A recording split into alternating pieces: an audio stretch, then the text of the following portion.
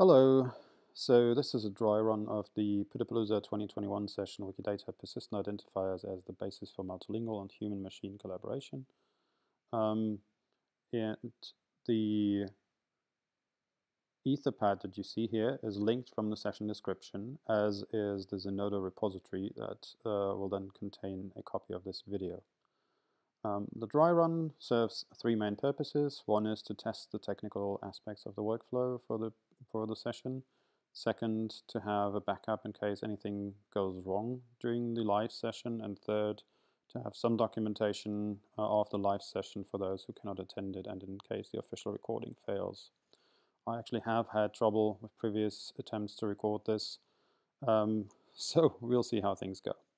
Anyway, for the goal for the session is to give you an overview of how Wikidata works and what the role of identifiers is in enabling the collaboration between humans and machines in multiple ways. It is humans entering data, machines entering data, humans using data, machines using data, machines combining data with other data, and also humans who do not share a common language collaborating on the same data set. All of this is enabled by a wiki infrastructure that is very similar to Wikipedia. So let's have a look at how this looks like. So here we have the Wikidata entry about the concept persistent identifier. This concept, like any other concept in Wikidata, has a persistent identifier, like this Q420330. That's the persistent identifier for the concept of persistent identifier in Wikidata. And this can also be turned into a globally unique identifier by way of making use of the prefix. And then this data is available in multiple formats. I'll not go into this. The important thing right now is I'm browsing this information in English. Much of that is available in other languages as well. And then we have here structured data. So in the semantic web parlance, you have basically triples of subject, predicate, and object. So here we would say persistent identifier is a subclass of an identifier. And so the persistent identifier would be the subject. The subclass of would be the predicate, and this identifier would be the object. And then there are several things we can say about the persistent identifier. So it, for instance, has the quality of persistence.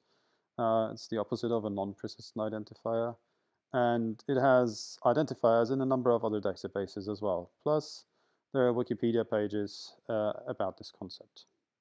Okay, and these subject, predicate, object things in Wikidata, the subject can be a concept like this, or a so-called property like subclass. We can also say things about the subclass. The predicate is always a so-called property, and the object can be anything. It can be another entry in the database, so another item. It can be essentially a string. It can be a numeric value. It can be a geoshape. It can be a URL, a file, or a number of other things. Okay, so that's basically the setup of Wikidata. So the main difference to the Wikipedia setup, which also has one page per concept, is that in Wikipedia, that page would present you with prose, and in Wikidata, you're being presented with more or less structured data. Especially this part here is structured and is fair. Also, Wikipedia has multiple websites to cover, to cater to multiple languages, whereas in Wikidata I can just easily switch. So let's just take one here, Espanol, for instance. And now the same page is being reloaded, and it's rendered to me in Spanish. I still see the information for the other languages here, but now the language names are all in Spanish. And then all the structured data is also in Spanish. And all of this is editable, so I can go in and yeah, basically add a value or fix any of those values. I'll go back for the rest of the presentation. I'll go back to English. Okay. So yeah, that's the basics of Wikidata. Now, since you can have one item being linked to another item, being linked to yet another item, and so on. This is the nature of linked open data. We can then pull these individual facts or bits of information together from multiple items and combine them. So here, for instance, we have the entry for the Pitapalooza 2018 event, and that gives us some information about the people who attended, or some people who attended, and who they are, what the roles were that they had in this event, and some example publications which may or may not be related to the event directly. Then on that basis, we can construct a graph of people who have interacted by way of co-authoring publications and attending the event. And then there's a timeline. Also, we can get an idea of what the topic of that particular event was.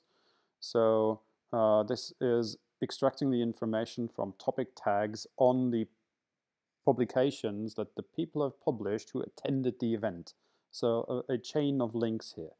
But apparently people who attended that event have published quite a bit about ontologies, persistent identifiers, data sharing, citation analysis, and so on. We can then also look at related works or the list of most recent publications by people who attended that event. And of note, this goes into the present. And so it continues after the event has finished. If there were a volume of proceedings, this could be indexed here. This wasn't the case. For related events, we can also analyze that information and then basically look at the time and the location of events and then find similar events here. Or we can look at people who have attended certain events and then find similar events that way and go to those profiles.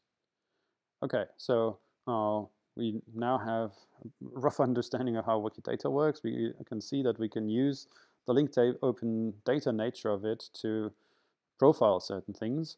And now I wanted to demo a few other things that are closer to languages. So first, we will take a sample text here. This is a recently published scholarly article about basically the biggest problem humanity changes, that we ignore the challenges posed by climate change and the effects that that has on biodiversity specifically and related issues. Okay, so I'll just take the title here. I'll throw that into this tool, which will then tell us what language this might be. So it will look for those words here in lowercase. And then it will check which languages know any of those words. So apparently underestimating challenges, avoiding ghastly future. That's interesting. No, let's lowercase all of that. Oh yeah. So if I lowercase this, then English has 8 of those words, all of them basically, whereas Latin has just 2, and some other languages have just 1, the A. And so first guess would be, if we wouldn't know, that, then probably English is the language of this particular article.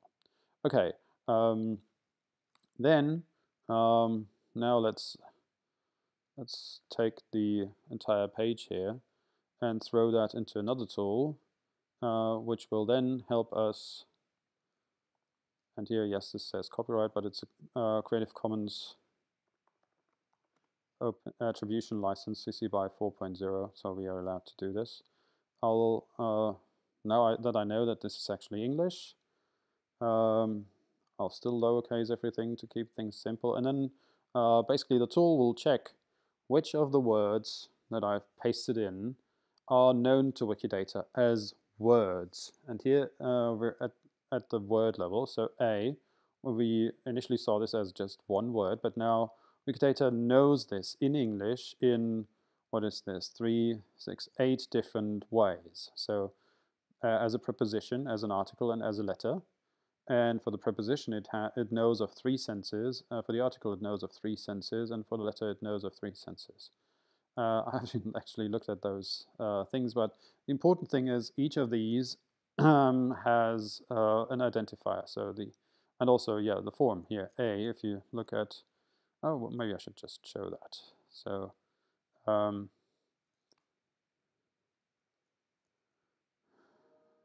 yeah, so this is, again, a tool that visualizes the information and combines what's stated in different places, but then we can go directly to what Wikidata says about this.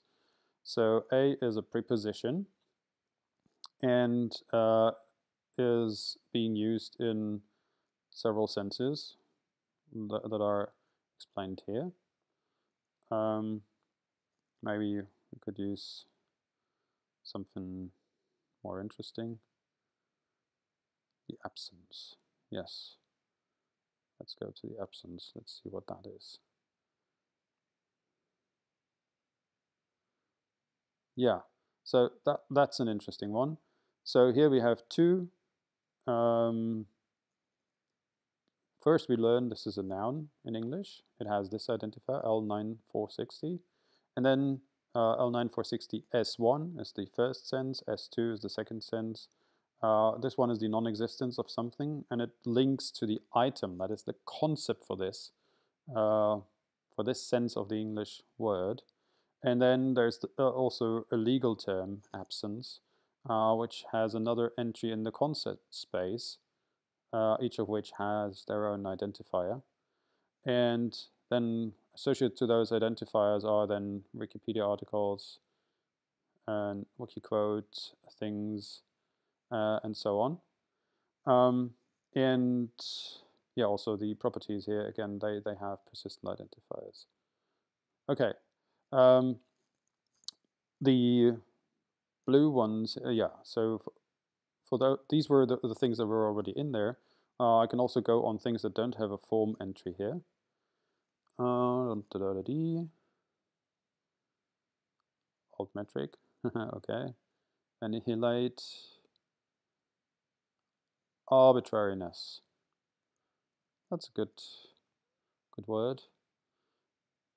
Okay, so this already exists in the database. It's a noun, so let's see what happens. Okay, we can edit this. Oh yeah, so it doesn't know of the plural yet, and I'm actually not sure about whether it would be appropriate to talk of arbitraриnesses or something like this. So I'll keep it that way. Then what else can we do here?